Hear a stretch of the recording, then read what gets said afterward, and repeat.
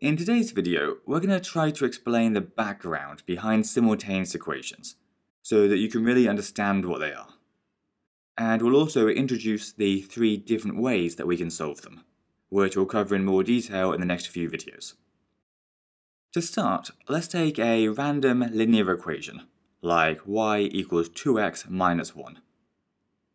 Because there are 2 unknown variables in this equation, the y and the x, there's an infinite number of possible solutions, so it's not possible for us to solve it in any way. For example, if x was 0, we could plug that into the equation to find that y would be 2 times 0 minus 1, which simplifies to minus 1. So if x was 0, then y would be negative 1, which means that we could say that one possible solution is x equals 0, y equals negative 1. However, there's also an infinite number of other possible solutions.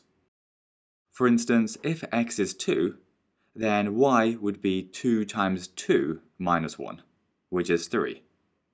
So x equals 2 and y equals 3 is another possible solution.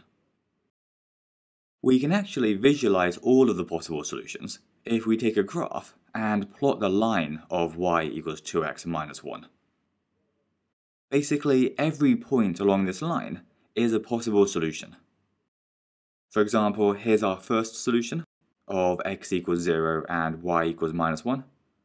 And here's our second solution of x equals 2, y equals 3. The same goes if we pick another equation, like y plus 2x equals 5.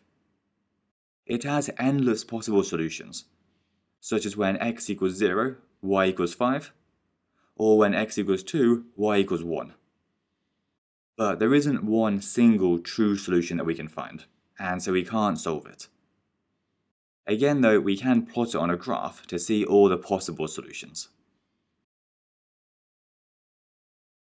Now, even though we can't solve either of these equations by themselves, if we were instead asked to solve the simultaneous equations, y equals 2x minus 1 and y plus 2x equals 5, then that would be a different story, because we'd now be looking for the pair of x and y values that are solutions to both of the equations.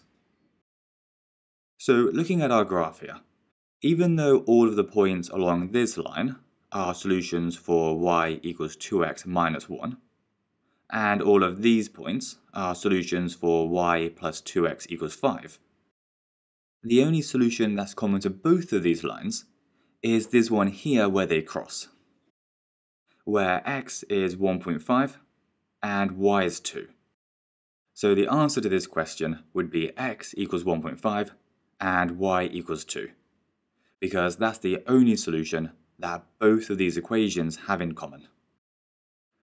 So whenever you try to solve simultaneous equations, all you're doing is trying to find that pair of x and y values that are solutions for both of the equations. And that's why we call them simultaneous equations, because it's a solution for both of the equations at the same time, so simultaneously. Now, when it comes to simultaneous equations in exams, there's 3 different ways that you can solve them. One is to plot both of the equations on a graph like we did a minute ago, and then find the point where they cross, which will be the solution. The other 2 methods are called substitution and elimination, which are kind of hard to explain without going through all the steps. But basically, they involve rearranging and then combining the equations in some way, so that we can find the x and y values by calculation. Over the next few videos, we're going to take a closer look at each of these methods to see exactly how to do them. So don't worry if you don't fully understand it yet.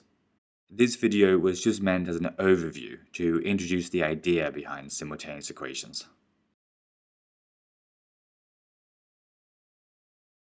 With that said, that's the end.